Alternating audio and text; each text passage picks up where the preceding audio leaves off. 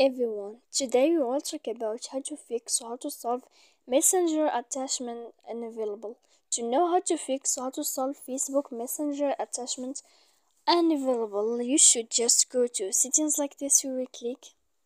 After that, in this page, you will go to apps, default apps, app settings. When you will see this list, you will go down to find the application of Messenger.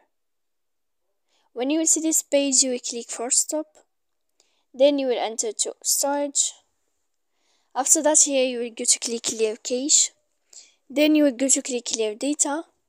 And when you will end all this, you can turn off your Wi-Fi. So please don't forget to support us by like and subscribe. See you next time in another video. And thank you for your attention and your watching. Goodbye.